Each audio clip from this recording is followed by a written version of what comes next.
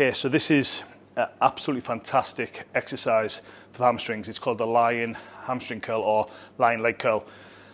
Now we're going to do this slightly different, all right, because the way this machine has you, I don't think puts the greatest emphasis onto the hamstring. So Ash is going to lay down, and what it would normally have you do, it would normally have you laid flat on the bench like that. Now, I don't think that gives you as much of a stretch on your hamstrings as what you can actually get. So what I'm going to do is I'm going to lift Ash's shoulder off. So if you notice a shoulder comes all the way down in one position, from her shoulders all the way down to her heels. So now what she's going to do is she's going to imagine that she's kicking the heel of her foot up over her shoulders. And when she gets to that point, she's going to hold the squeeze and then slowly control it all the way down and then return it back up again. What you're trying to do is try and get that pad up far enough so that comes up to touch the glutes, hold that squeeze and return it back down again.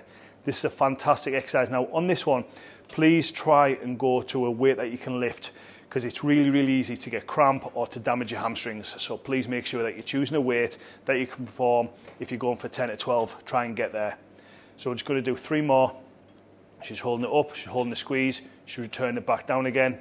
1 more, and just look at her position again, the way she is, her shoulders are up, and as she comes down, she's in one straight plane. Great work.